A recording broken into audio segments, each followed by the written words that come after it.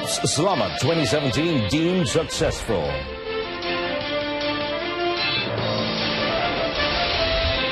Amendment to Medical Act to be discussed soon.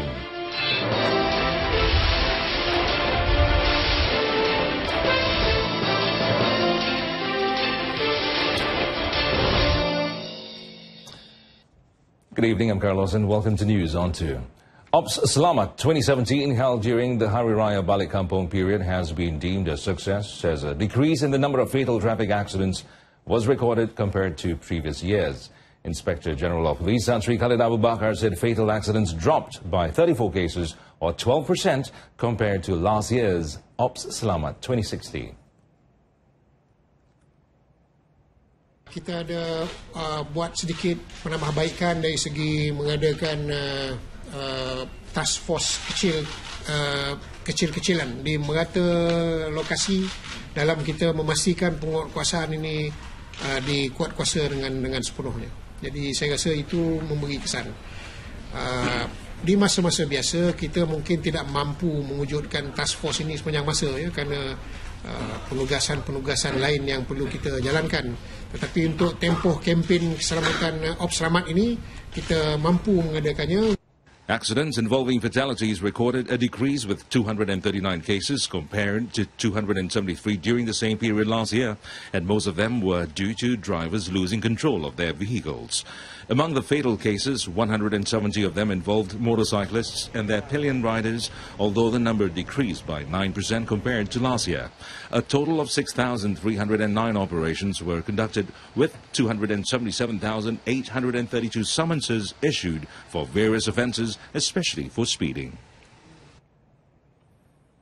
Well, commenting on the arrest of Gang 777 leader under Ops Chantas Khas on Tuesday night in Seremban, Tan Sri Khalid said it was part of PDRM's all-out war against gang terrorism activities in the country. Now, he said police will not compromise on this and go to the grassroots to take out members of secret societies and gangs, especially their leaders. The Inspector General of Police said the recent arrest was only a start and promised that many more arrests will be made in the future. Tidak menyasarkan kaum-kaum tertentu, tetapi kita mensasarkan semua kumpulan-kumpulan kongsi gelap yang menjalankan kegiatan yang menyalahi undang-undang. Nanti kita bagi, saya rasa elok saya tidak sebut sementara ini untuk memastikan kelancaran operasi ini. Speaking after presenting awards to state police contingents and districts in conjunction with the Ops SELAMAT held during the Hari Raya Aidilfitri period, Tan Sri Khalid confirmed that the arrested Dato was the leader of Gang 777, which had set up base in Negeri Sembilan.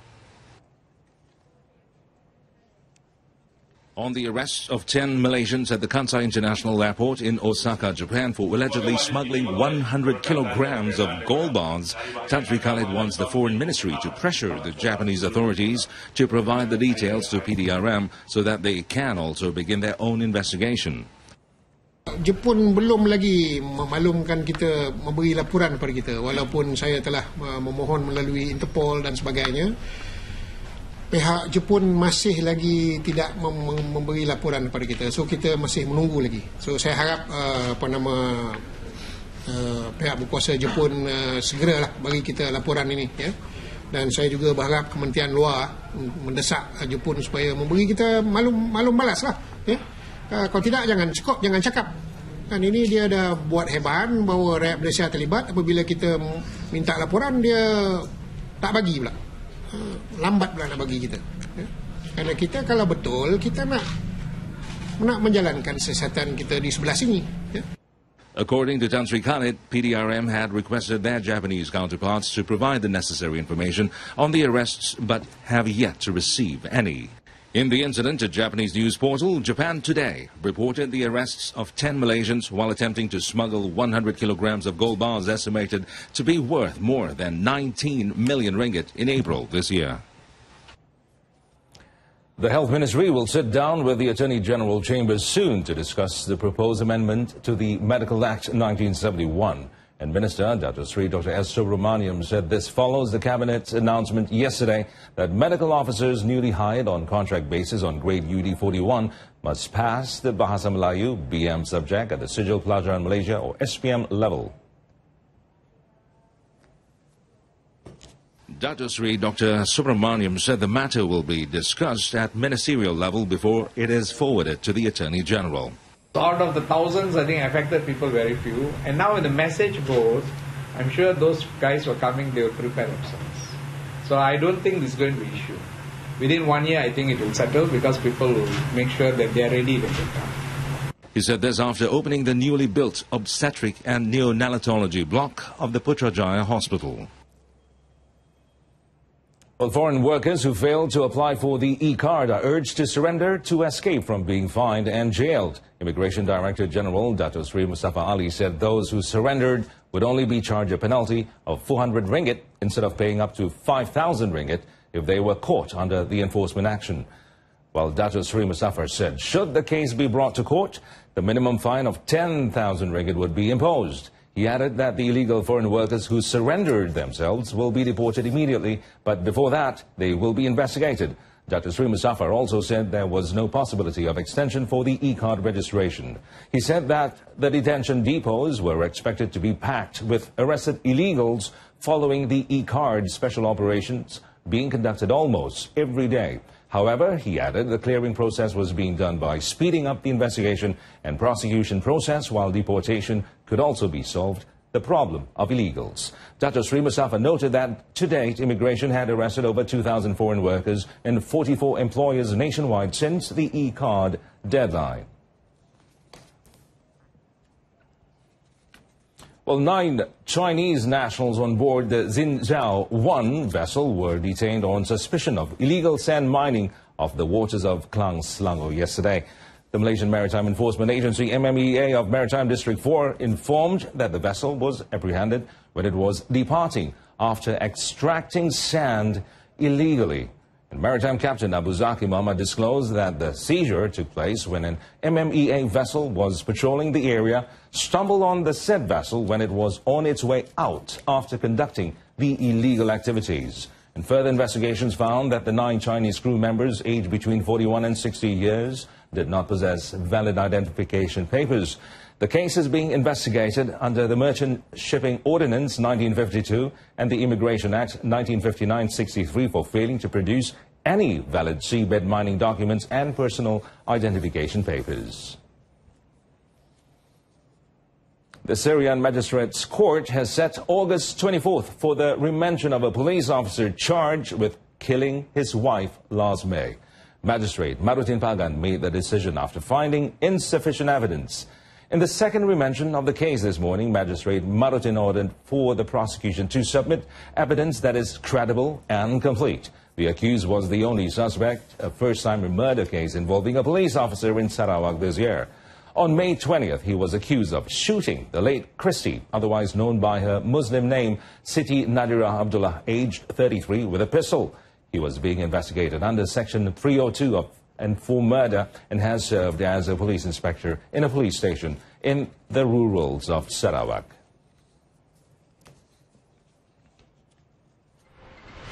Well, coming up next, Sinai Airport to segregate international and domestic passengers. Stay with us.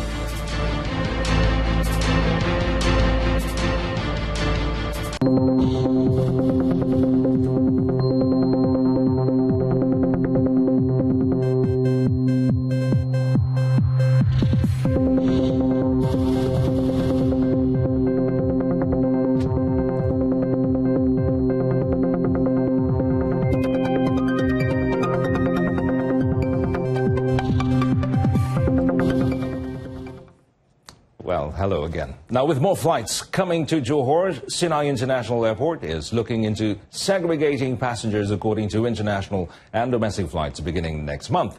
And the move was part of an international guideline, but the need to implement it only arose now due to the rise in arrival of passengers this year.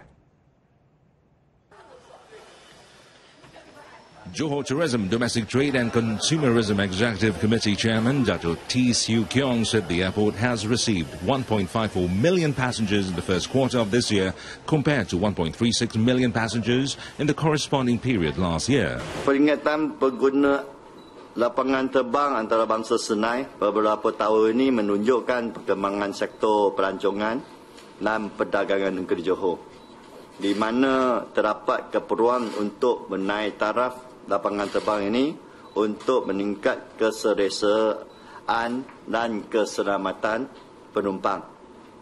Di samping itu, kerja naik taraf ini juga akan menambah zona kedai jualan dan F&B. Dato' T said this after conducting a walkabout around the airport. He said the upgrading of the airport, which is currently 80% completed, is expected to be ready in August, adding that the cost of the upgrade was about 7 million ringgit. 610 flights out of 16 domestic and international destinations fly in and out of the Sinai International Airport. Well, members of the Malaysian Inbound Tourism Association, MITA, and its affiliates will get incentives and special considerations as a form of relief when the tourism tax is implemented on August 1st. MITA President Uzaidi Udanis said this has been promised by Tourism and Culture Minister Dato' Sri Muhammad Nazri Abdul Aziz following a meeting between them, the Malaysian Tourism Council or MTC, Malaysian Chinese Tourism Association MCTA, Malaysian Indian Tours and Travels Association MITTA, and other local tourist associations on Tuesday. Now, the meeting, he said, was conducted to address concerns of possible cancellations of contracted groups and these tours from overseas due to upcoming tourism tax. Extra incentives and a special consideration were promised to a group of tourism associations to cushion the effects of the tourism tax. The dissemination of false news, even if it is just one piece of news, has to be stopped immediately. Communications and Multimedia Ministry Secretary General Dato' Sri Dr. Sharifah Zahra Said Mohammed said, if not addressed immediately, the news will not only harm individuals, but also have an effect on a nation. She said the Malaysian government had launched the Sebenarnya.my portal that informed about the truthfulness of news that went viral on social media. Di Malaysia dengan ada my sebenarnya atau sebenarnya.my macam tu, itu akan merupakan satu langkah untuk kita membanteras berita-berita palsu seperti ini. Di Singapura juga mereka ada sama dengan kita juga, yang mana mereka juga sedang mengambil langkah. Kerana berita palsu ini bukan saja memudaratkan individu, tetapi dia memudaratkan kerajaan dan seluruh negara. She said this after the inaugural meeting of the Malaysia-Singapore Joint Committee on Information and Communications Cooperation in Singapore. Dato' Sri Dr. Sharifah Zahra co-chaired the meeting with the Permanent Secretary of the Singapore Ministry of Communications and Information, Gabriel Lim. Well, that concludes this evening's News on 2. In our top story, Amendment to Medical Act to be discussed soon. Join us again at 12:30 tomorrow afternoon.